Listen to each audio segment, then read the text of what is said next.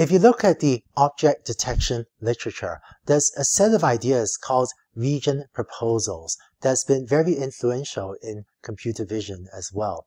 I wanted to make this video optional because I tend to use the region proposal set of algorithms a bit less often, but nonetheless, it has been an influential body of work and an idea that you might come across in your own work.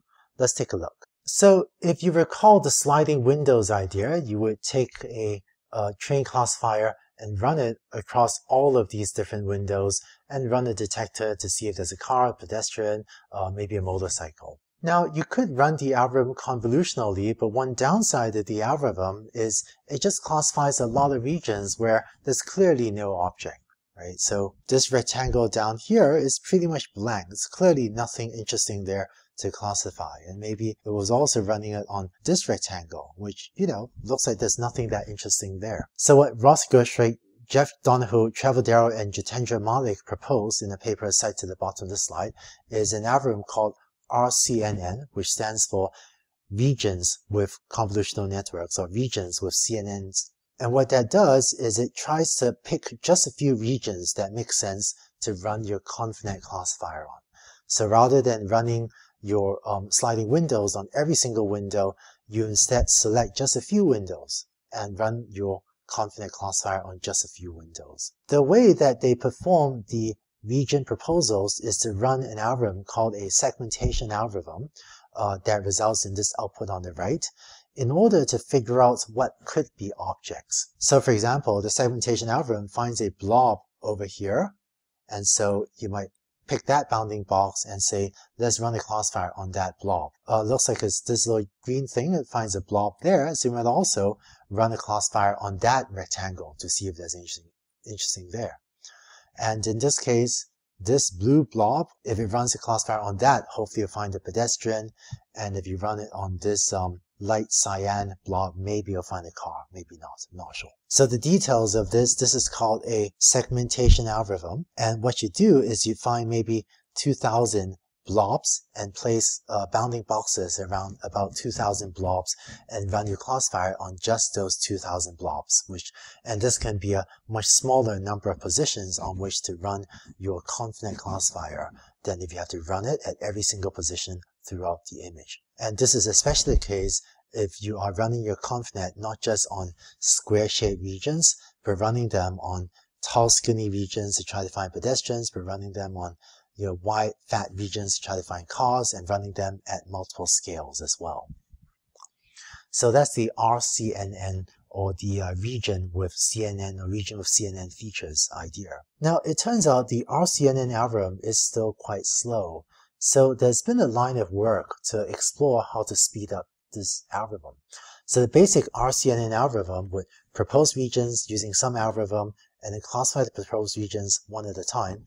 And for each of the regions, it will output the label. So is there a car? Is there a pedestrian? Is there a motorcycle there? And it'll also output a bounding box. So you can get an accurate bounding box if indeed there is an object in that region.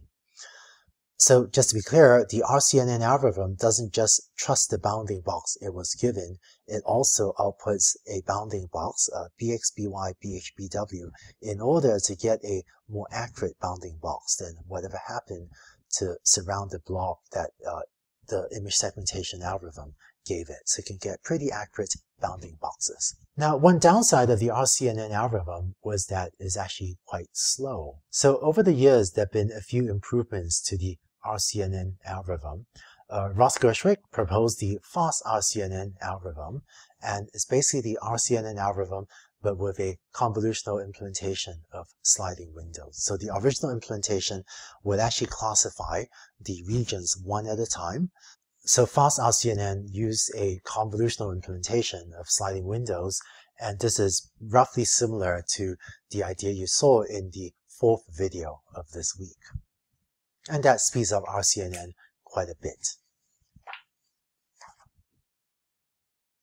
It turns out that one of the problems with fast RCNN algorithm is that the clustering step to propose the regions is still quite slow, and so a different group, Xiaoqing Ren, Kaiming He, Ross Gershwin, and Jian Sun, proposed the faster RCNN algorithm, which uses a convolutional neural network instead of one of the more traditional segmentation algorithms to propose the blobs or propose the regions, and that wound up running quite a bit faster than the fast RCNN algorithm. Although I think the faster RCNN algorithm, most implementations are usually still quite a bit slower than the YOLO algorithm. So the idea of region proposals has been quite influential in computer vision, and I wanted you to know about these ideas because you see others still use these ideas. For myself, and this is my personal opinion, not the opinion of the computer vision research community as a whole, I think that region proposals is an interesting idea, but that not having two steps, first propose regions and then classify it, being able to do, everything more all at the same time, similar to the YOLO or the you only look once algorithm, that seems to me like a more promising direction for the long term. But that's my personal opinion and not necessarily the opinion of the whole computer vision research community.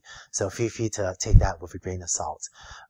But I think that the RCNN idea, you might come across others using it. So it's well worth knowing as well, so you can understand others' algorithms better. So with that, we've now finished up our material for this week on object detection. I hope you enjoy working on this week's programming exercise, and I look forward to seeing you next week.